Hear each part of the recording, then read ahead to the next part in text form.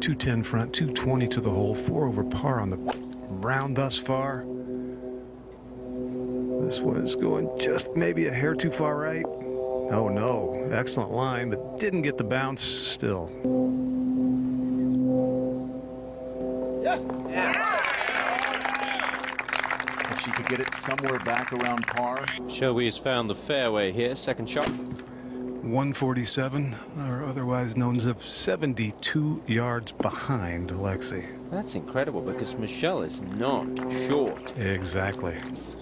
Could probably be quicker by the weekend. I was talking to the agronomist this morning as I was looking around the course. The fourth. Judy said you wanted to know how you would get it close from there. One chance and one chance only, landing it exactly where she did. Taught your class from Wee. And maybe not right to left. And that's more down the peninsula line, just at the right edge of the far hazard. Careful. 128, better angle, but in the light rough, not much chance putting a lot of spin on it, although it sounded pretty crisp. Yeah, that's a good shot. Turning a little left, trying to claw back. Just one more. Well, that tells the story. 8th to 9. Shall we? Third shot. 84 yards, 10 feet left. Just getting that distance spot on has been tricky for. Well, she worked hard and fought for the 75, so maybe there's a really low number in there. Shall we for par at the fourth? Then a nice par would be pretty straight up the hill.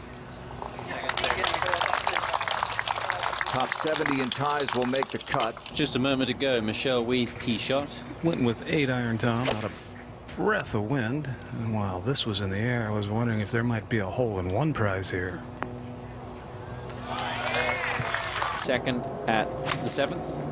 128 going with a big full wedge, and it looks like enough.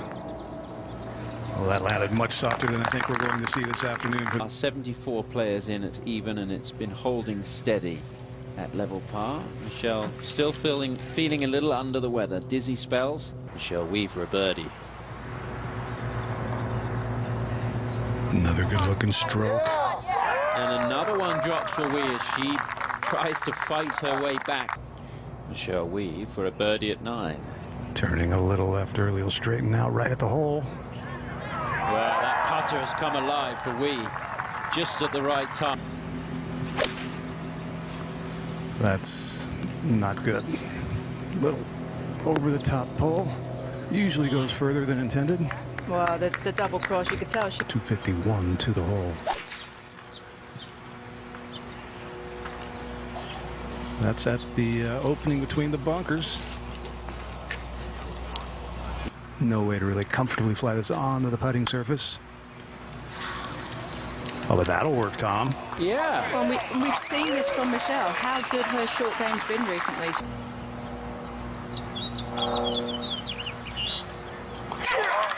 That's kind of big right there.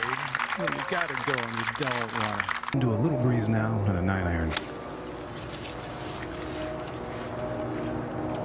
Just right of the hole.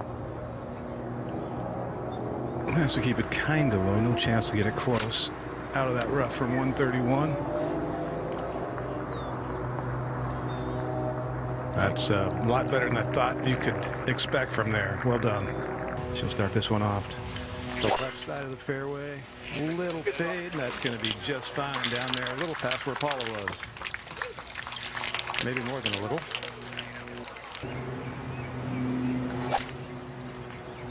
She just gets it to fade a little bit, and it is. Could catch the slope in the green and be really good. Boy. A beauty. She was 4 over for most of the day yesterday for birdie.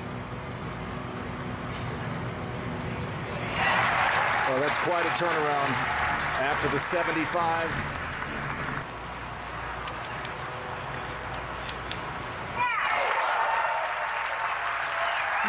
She looks good putting once again. She's got a win under her belt.